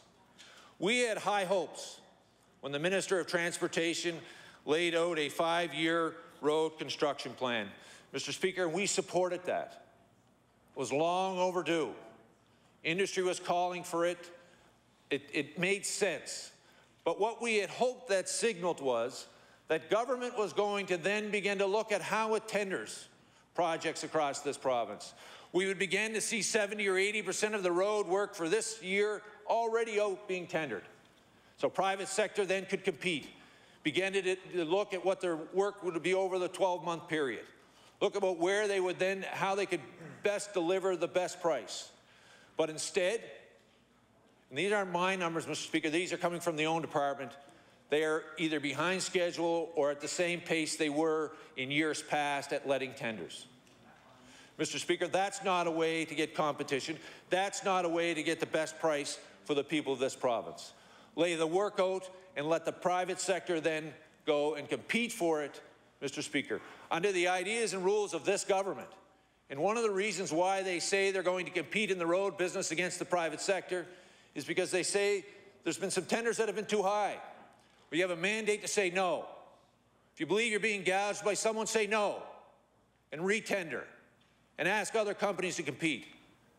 That's what government should be doing, not going out and spending money, foolishly chasing the idea that you can compete with the private sector. But, Mr. Speaker, even if you believe the argument of government on this issue, and I think this is what really highlights their flaw in the argument and why I think private sector is nervous across this province. Their argument was at the beginning was because we were going to compete because we thought we were being gouged in some areas. Well, Mr. Speaker, they're not competing. They're not competing. What they're going to do is take half of the chip seal projects and they're going to do them in-house. They're not going to be tendered. They're not going to allow anyone to view them. They're not going to be assessed. They're going to be done in-house. And then what they're going to do is they're going to put the other 300 kilometers out in the flawed tendered system that they accuse to be flawed. How is that going to give you the best price, Mr. Speaker? All that is going to do is build a bureaucracy and cost taxpayers money, cost taxpayers more money year after year from one end of this province to the other, Mr. Speaker. We went down this road decades ago. It was flawed then, and it is flawed now, Mr. Speaker. Mr. Speaker, I was pleased to hear yesterday there was going to be a re-emphasis on tourism in southwestern Nova Scotia. We were going to make it a destination. Well, Mr. Speaker, my suggestion to this government, if they want to make southwestern Nova Scotia a destination, work hard to reconnect an international link to ensure that our tourists from down in the eastern seaboard have access into our province, Mr. Speaker. I've had the opportunity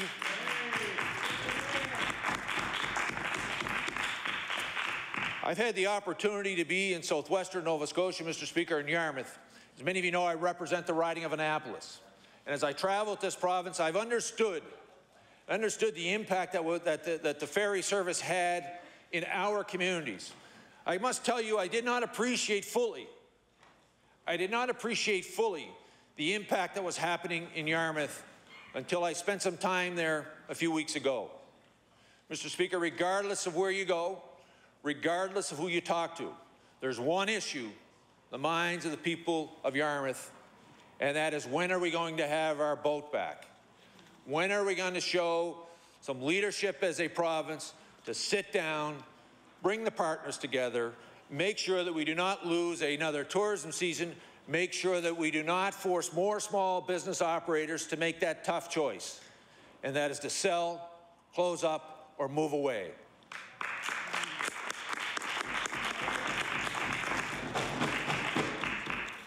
Mr. Speaker,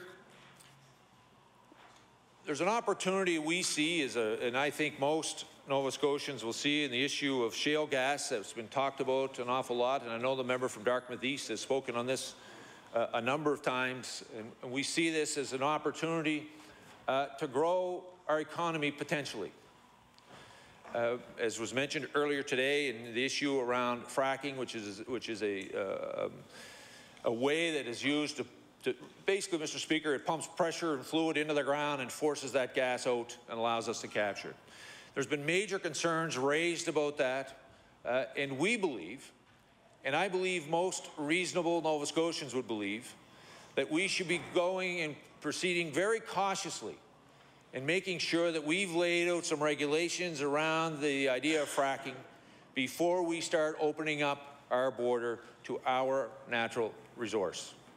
Mr. Speaker, that resource is going nowhere.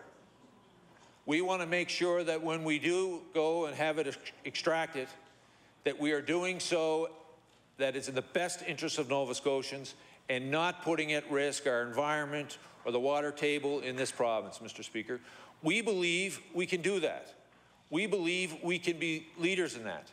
But we want this government, before they issue any permits for fracking in Nova Scotia, that they've laid out very clearly some guidelines and regulations around that issue, Mr. Speaker, so that when people come into this province to invest, to work here, to go in and extract our resource, they know very clearly from the beginning what is expected to them by us, Mr. Speaker, as a province. Mr. Speaker, it is part of the energy mix, and it can be part of growing our economy. Very pleased yesterday to hear that we're moving forward on the Lower Churchill Falls. Mr. Speaker, I was pleased to hear the Prime Minister to be here to commit yesterday to loan guarantees. Those are positive initiatives that will allow the private sector in this province to continue to go down that road. As all of us know in this House, was a mayor who struck a deal with with Nalcor of Newfoundland to make sure that that link comes into our province. It is now, and I've said this before, our responsibility to continue to work together to see this project come off the blueprint. Yesterday's announcement by the federal government, and I'm sure, and I have no doubt, that the Premier had been talking and working through his federal counterparts to ensure that they understood how important this project was for our province, and that he was there and gave our case. But I think it's important that each of us, as we travel this province, make that case in our own communities. All too often it is looked at, this project as one being made between large energy corporations who are doing very well. Well, I believe it is also there to get to us to a point where we'll get stable energy pricing, not cheap energy. Let's be honest about that. It'll get to a point where we have stable energy, but equally as important, it will be building the infrastructure that will allow us as a province to begin and build a renewable energy sector which will set us off, Mr. Speaker, for decades to come. Yesterday in this House, and I want to reiterate it again, we also are prepared and willing to support the work that the Premier is doing, that the government is doing, and I believe that all Nova Scotians want to see happen, and that is making sure that the national shipbuilding project procurement ends up coming back here to the Irving Shipyard here in Halifax. Mr. Speaker, that is a positive project, not only for the shipyard of Halifax, but it is a positive project for the entire province of Nova Scotia from one end of it to another. And any time that we can cooperate and work together to ensure that our national government understands where we fit in the Federation and the importance of Nova Scotia in ensuring that we can deliver the contracts they're looking for, then we as a group of elected officials have a collective responsibility to work together, and we will make that commitment to the Premier again here today in this House. Mr. Speaker, yesterday we had talked, there was talk in this throne speech regarding how we help those Nova Scotians living in poverty, how do we help those Nova Scotians who need our support go forward. Some initiatives that were there which we were encouraged by, which was allowing families to stay on income assistance as they go through the university, as their children go through post-secondary education, is a positive thing. Mr. Speaker, as well as I believe we need to make sure that we allow those Nova Scotians who have fallen on hard times and are relying on income assistance to support their families. We need to find a better way to make sure that we provide them with the quality skills they will need to move off of income assistance into the workforce. And we also need to look at the idea of the clawback system, making sure that we are encouraging them and helping them go find work, that in the end we don't strip back dollar for dollar, taking away the incentive.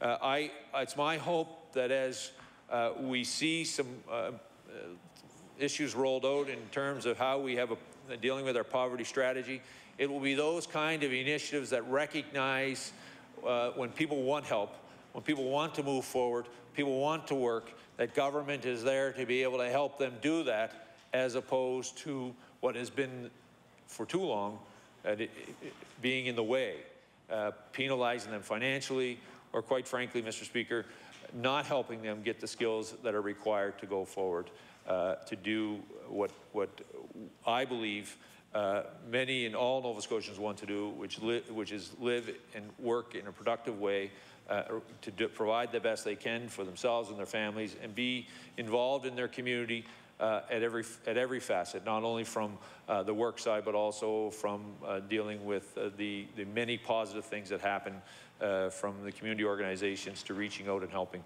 So we would be encouraged as a caucus to help the government move forward on some of those initiatives. One thing that is concerning to us, though, Mr. Speaker, I think the most powerful tool that a government can give its citizens is a quality education. Mr. Speaker, we have some real challenges in the public education system. Regardless of where your child fits on the education spectrum, people aren't happy. Mr. Speaker, people are concerned. It doesn't matter where. I've made this statement before. I believe and I fully support inclusion. It's my belief the model we're using isn't working. We need to look at it. We need to ask ourselves, how can we do this better? How can we provide a better educational opportunity for those students, as well as ensuring that we have the supports there to provide and give every student an opportunity to reach their maximum potential. Mr. Speaker, when I look at that, we've been debating for too long the issue of reading recovery. It has surprised me, quite frankly, that debate has gone on as long as it has.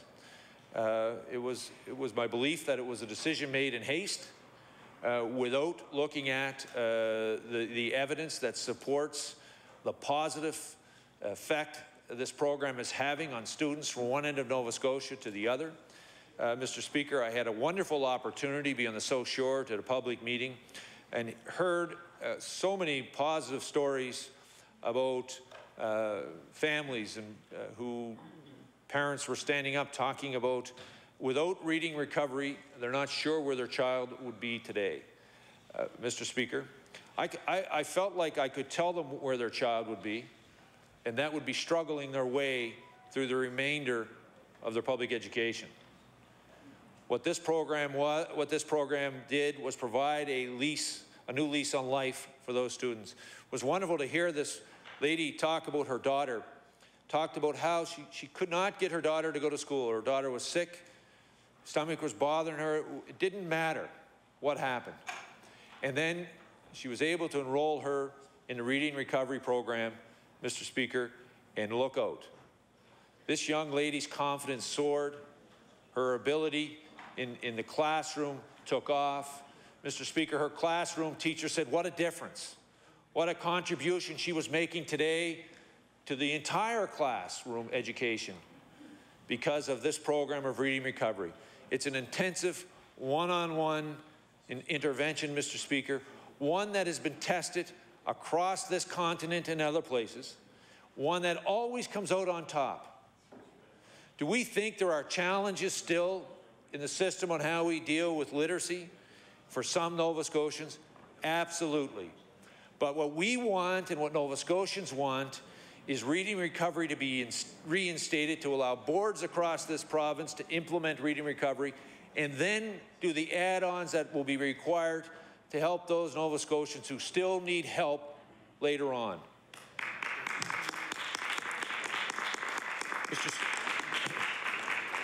Mr. Speaker, the one thing we should be doing and looking at, and everything as a government we should do, should be based on good evidence and making sure the outcomes are what we want. Well, Mr. Speaker, I would challenge government to go into the Department of Education and find one other program that has been evaluated, been looked at more often than reading recovery, and I would challenge them to find any program that is delivering better outcomes than reading recovery. We should not be cutting it. What we should be doing is enhancing programs around it to ensure that Nova Scotians in grade 1 and beyond are reaching their basic level of understanding of reading and allowing them then to soar through the public education system. Imagine the benefit to us for every child that we give a new lease on life. A new lease on life by teaching them how to read in grade 1. Imagine the benefit to us in the long run as a province. But on the flip side, for every child that we fail, the cost to the public system goes on for a long time, Mr. Speaker. So again, I would say to you and say to the members of the government, and particularly the Minister of Education, how important reading recovery is, how important it has been, and how important we believe it can be to ensuring that young Nova Scotians are getting the kind of education they need and the opportunities they need to grow, mature, and flourish into the young people who we know they can be. Mr. Speaker, after having an opportunity to look at the speech last night, as I started off earlier, I talked about historically in this House what would happen is a government would get elected, it would lay out a vision in a throne speech, and then it would attempt to implement that vision over a 3 or 4 year period. And then Nova Scotians would pass judgment on it. Instead, Mr. Speaker, what we have had here in less than 2 years, 3 throne speeches, Mr. Speaker, what we've had is a party that had a vision to get elected, Mr. Speaker, but no vision to govern.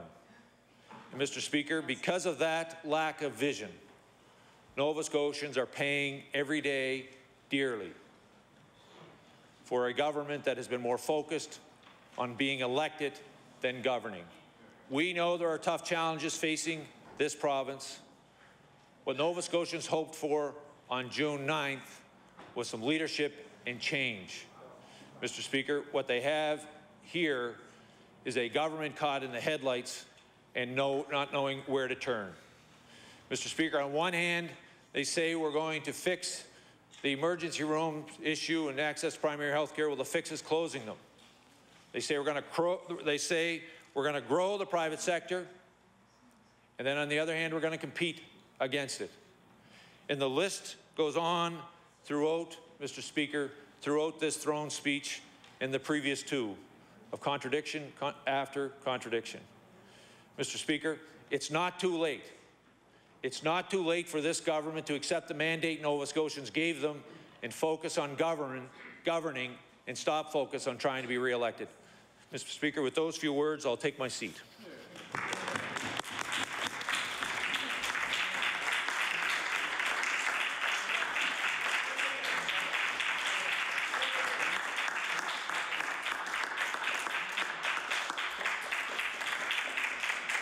I will now recognize the Honourable Leader of the Progressive Conservative Party. Thank you, Mr. Speaker. Mr. Speaker, members of the legislature, special guests, ladies and gentlemen, this is my first address in reply to a speech from the throne. And so I would like to begin for a moment by again thanking the constituents of Cumberland South who have sent me here. I know, like many members know, perhaps all members know, that no matter what we do in our political life, that the greatest honor that we will ever have is to have been selected by the voters to represent them here in this chamber, despite all that happens, all the ups and downs, the good and the bad in political life. Knowing that there is a group of constituents that have sent you here to be their voice, to raise their concerns and their issues, to fight for them, it is a great honor, and so it is with them in mind that I rise today. It is with them in mind that I come to work, ready to support good policy when I see it, and ready to oppose bad policy also when I see it. And I would like to start, Mr. Speaker, by congratulating you, sir, on your election as our Speaker, and to thank the member for Pictou West, who was your predecessor, for the service that he has provided to this House. I certainly look forward to working with you, Mr. Speaker, and I know the members of the Progressive Conservative Caucus look forward to working with you to make the level of debate and the quality of the decisions made by this House as high as we can possibly make them. Just want to say a brief word to the member for Kings North and the member for Truro Bible Hill for their remarks yesterday and moving and seconding the speech from the throne. It's not often that I hear Nelson Mandela quoted in this chamber, but it was nice to hear, and I'll say that particularly to the member for Truro Bible Hill. And, Mr. Speaker, I would like to express my thanks and congratulations to the Leader of the Official Opposition for the remarks that he just made. I can't help but note, sir, that he was subjected to a verbal barrage by the Minister of Finance at one point in his remarks. And so I wasn't going to do this, but in support of his speech, I would like to table a document. I have with me, sir, the budget highlights document for the fiscal year 2010-2011. I'm hopeful that the Minister of Finance will recognize it when I table it. It was received at the Legislative Library on April 6, 2010, which must be on or about the date of his last budget. It includes a table of the net direct debt of the province of Nova Scotia. What's interesting about this document, Mr. Speaker, is that it says that the net direct debt as of the end of 2009, immediately before that bunch took office, was $12.324 billion. Mr. Speaker, it forecast that for the end of this year, which actually was yesterday, that the net direct debt would be $14.002 billion, a difference in growth of $1.678 billion, making it true to say that they've increased the debt since they took office by $1.7 billion, as the Leader of the Official Opposition stated in their own documents. And I will table that, and I would encourage all ministers of the Crown, starting with the Minister of Finance, to read it when they get a chance, before they engage in needless and inaccurate heckling of the Leader of the Opposition. Mr. Speaker, for all of this in this House, while we may disagree from time to time, I think it is important that that disagreement be contained within our own borders.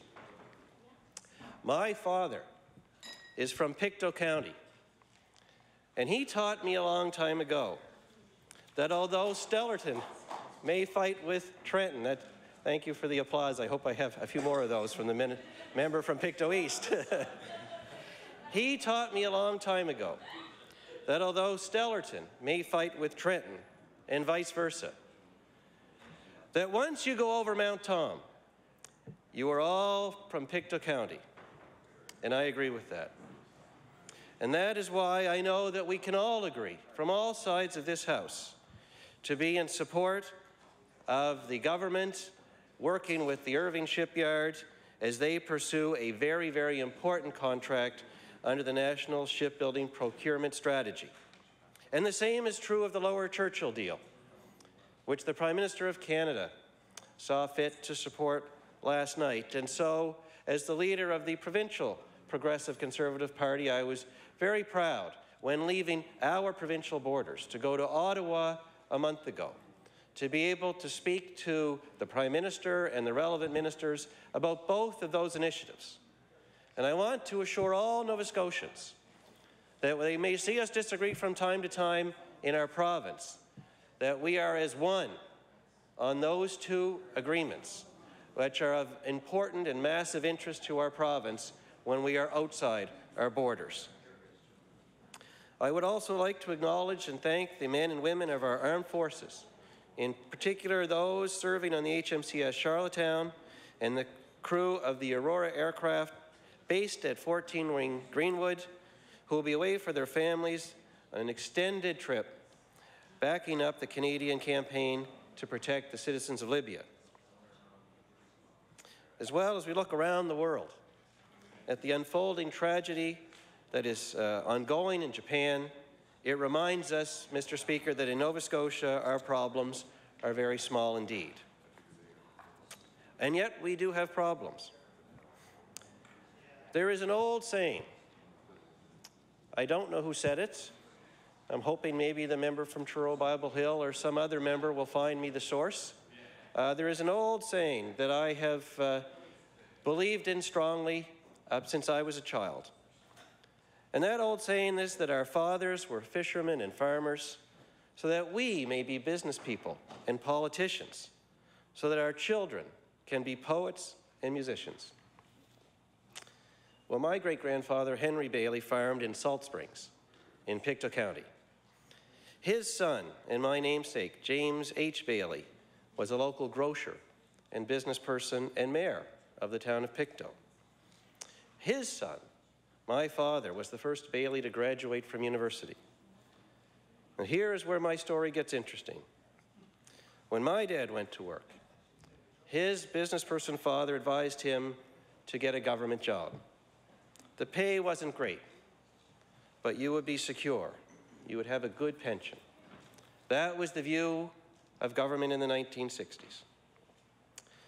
Now time went on, and when I graduated, at a time of government cutbacks, my own father advised me to go into business, which I did. First as a chartered accountant, and then eventually as CEO running our credit union. I left that job just last fall to go into politics, running for the leadership of my party and as an MLA. Someday soon, it will be my turn to advise my own children about their career choices. Like all parents, like all people in this House, I want them to soar as high as their talents and their ambitions will take them. In short, I want them to choose their own version of poetry and music. The reason I am here and the reason I believe all of us are here is because I am worried about what I will tell them. The one constant in all of the advice through the Bailey generations is that it was assumed that you could do whatever you wanted, wherever you wanted, here at home, in Nova Scotia. It was assumed that the next generation would be a little better off than the previous generation. This has been, until now, a constant truth. But now, we are not so sure. I suppose any party could introduce its own 14 strategies, 5 studies, and 3 committees to address the issues that are facing Nova Scotia today. But after 2 years, that would be a cruel April Fool's joke. Unfortunately for Nova Scotians, as I think of the throne speech, it's apparent that April Fools came one day early here in the House of Assembly in Halifax this year. A government that promised change looks more and more like the same old every day. April Fools. Saying you want change is not the same as actually changing things. April Fools. Launching dozens of studies and schemes doesn't mean you have actually achieved anything. April Fools. For a province facing real population decline, promising an immigration study in 3 consecutive throne speeches is no longer funny. For a province that is so reliant on a vibrant forestry sector, promising a new natural resources strategy over and over, throwing the industry into turmoil and uncertainty is no longer funny. For a province that is recovering from recession, raising the HST by a record amount, and then boasting of a new economic strategy is no longer funny. The speech from the throne, unfortunately, demonstrates how little progress we have actually made in areas like living within our means, creating a competitive tax environment, and attracting investment over the last 2 years. These critical elements to creating a growing economy are what will keep our children here. Now, Mr. Speaker, in fairness to the NDP, they came to power during a period of global recession. But saddled with a promise to balance the budget that year, they could have been honest with Nova Scotians about the dilemma they faced. But they didn't do that. Instead, they played the same old game of blaming their woes on predecessor governments. But, Mr. Speaker, this tactic contained an inconvenient truth for them. According to the Auditor General of Nova Scotia, they hadn't, in fact, inherited a mess from their predecessors. They inherited 8 consecutive audited surpluses and balanced budgets. This is the word of the Auditor General of Nova Scotia. Faced with this inconvenient truth, they chose to concoct a structural deficit, a fiction that they had to slay. They engaged Deloitte, and the Deloitte report is very clear about the goofy assumptions that that bunch made Deloitte's follow to concoct this fiction. Now, many Nova Scotians went along with this in the hopes that the government would actually rein in spending, bring finances to a better place. But instead, government spending has gone on unabated. It is up 9% over the past 2 years, and we have record taxes and fees instead. Now, that report from Deloitte's cost the government around $100,000. But the true cost to taxpayers has been hundreds of millions of dollars more in extra HST and other taxes and fees. April Fools. So, Mr. Speaker, after 2 years of a majority government, there is little to brag about in this chamber. We were presented with a throne speech with no proof of progress on the deficit, on ER closures, or jobs. In fact, it seems that the goalposts that they set for themselves are constantly shifting. The government has boasted of coming in under budget on spending, but they themselves set those budget targets. And so it is not right to brag about beating your own soft targets. It is an old trick, Mr. Speaker. The question, Mr. Speaker, is when? When will they get on with achieving real results? In the throne speech yesterday, they again, for the 3rd time, talked about their plan to keep ERs open. Now, as has been pointed out by others on this side of the House, we no longer call them ERs, we call them something else. But just today, Mr. Speaker, in the real world, I got notice from All Saints Hospital in Spring Hill listing the hours that their ER will be closed. And we still wait for real action and real results, and not just new names for the same old problems. We know that rehashed studies and plans in reality won't create a single job, keep an emergency room open, or lower people's taxes. And I worry, Mr. Speaker, that Nova Scotia is actually in worse shape today than when the NDP took over, because the real numbers don't tell a good story about where Nova Scotia has gone under this government. There are some obvious indicators. We have the highest sales tax in the country. We have among the highest income tax in the country. Thanks to their breaking of their agreement, municipalities will likely soon have among the highest property taxes in the country. And we do have among the lowest rates of economic growth in the country. And all of those statistics, Mr. Speaker, are related. We also have a per capita debt, a per person debt, that is the second highest in Canada.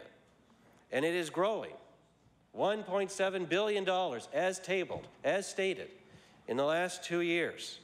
It is growing and will continue to grow as long as the NDP stick to their slack plan to someday, somehow, at some future date, actually, truly reduce and eliminate their budget deficit.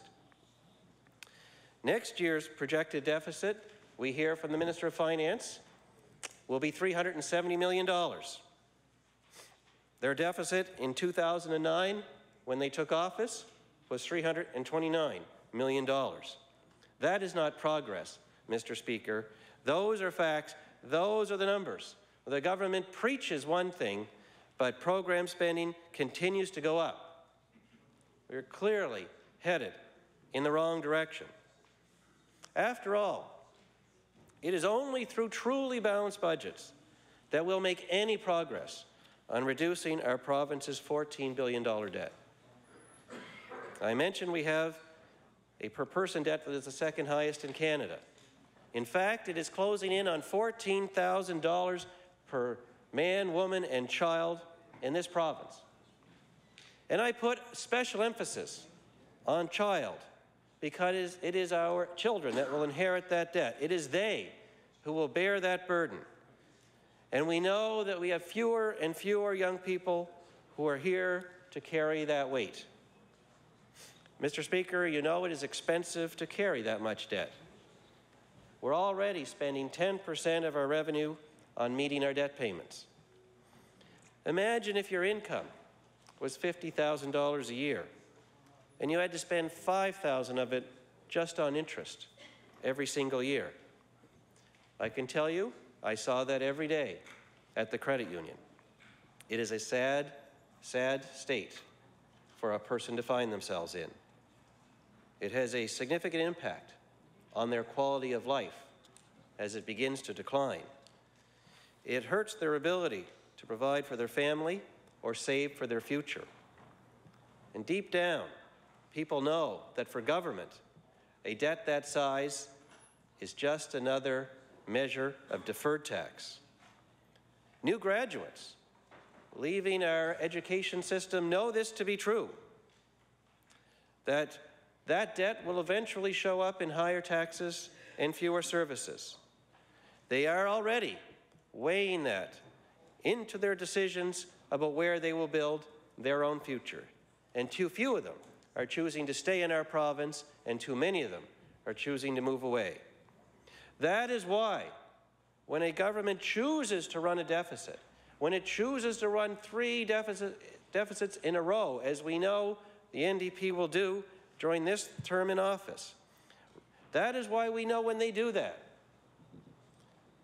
that the talk about keeping our young people here at home, the talk about bringing new people to our shores, the talk about creating new jobs from prosperity is nothing more than just talk. Perhaps we should do a strategy on talk, Mr. Speaker, because the choices they make, the lazy, lackadaisical the way they go about balancing our books, the choices that they make show the opposite. The throne speech yesterday, with all of its plans, strategies, committees, and studies, show us that the NDP is actually putting off for tomorrow what they should know we need to do today. And the result of that delay is that someday someone will have to pay. But, Mr. Speaker, we've been here before. And I would like to point out some differences between the NDP government's approach to financial management today and the approach of 10 years ago, the last time this province found itself with a significant deficit and needing to balance the books. In 1999, after 6 years of Liberal government, program spending in Nova Scotia was just over $5 billion a year. And there was significant pressure from the NDP then to increase it. But there was also an inherited deficit, a true one, an audited one, according to the Auditor General, of $497 million on $5 billion of spending. In other words, a true deficit that was over 10% of the provincial budget. By contrast, the projected deficit for the upcoming year of $370 million is just about 3% of the total provincial budget, a much lower hurdle for the government to clear. In 1999, that deficit was dealt with by controlling spending. In fact, the records will show that in 1999, program spending grew by only 0.3% over the year before. In 2000, it grew by 3.6%. And in 2001, it grew by 1.9%. All of those numbers are within the constraints of inflation of the day and population growth. And by the end of the third year, the budget was balanced. And I might point out, Mr. Speaker, that it was balanced at the old rate of HST at 13%, without recourse to digging deeper into people's pockets, as this bunch has done. And we might wonder why that is, Mr. Speaker. Why are we seeing this now, almost 2 years into their term, and after 2 budgets and 1 more to come next week, that there is still no progress on the deficit, even though the HST has been increased by that much? And the answer is that program spending is up by 9% over the last 2 years, Mr. Speaker. This at a time when there was virtually no inflation and the population has been flat. Not surprisingly, with that level of extra spending, we've made no progress on the deficit, but we have the honor of paying 2% more in HST for that privilege. On top of that, the government has taken steps to just shuffle the cards around, Mr. Speaker.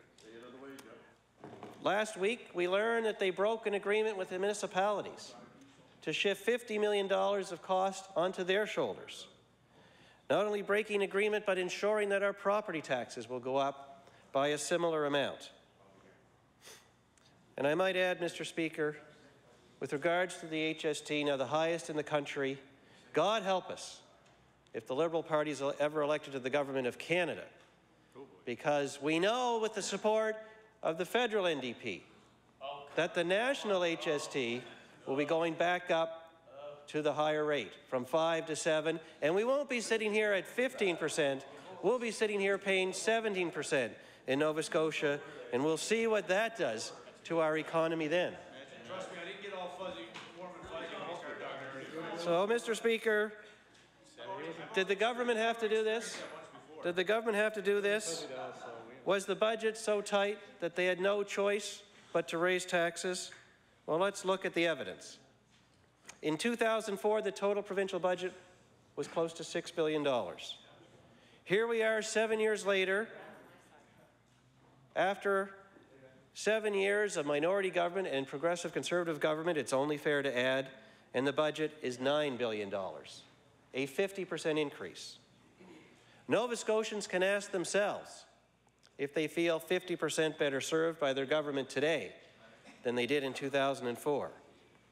Or another example, in 2004, the employment of the government of Nova Scotia, the departments of government, not counting our teachers and nurses and doctors that are working in schools and hospitals, just the core of government itself, in 2004 employed 9,000 people. Today, the government employs 11,000 people, a 20% increase. Our population is the same, but we have 20% greater number of public servants working for the government than we did just 7 short years ago. One more indicator, Mr. Speaker. In 2004, provincial government spending accounted for 21% of our province's economy, our GDP. Today, that amount is 30%. At a time when all businesses and households are required to find ways to tighten their belts to become more efficient, the government is in effect becoming much less efficient. And if there's anyone who doubts that the NDP could have achieved a balanced budget this year, consider this. Right next door in New Brunswick, they have a deficit that's almost 3 times the size of ours, a real deficit. Their newly elected premier wasn't in his job for more than 2 weeks when he ordered civil servants there to find 2% cost savings in their departments. And he gave them 2 weeks to do it.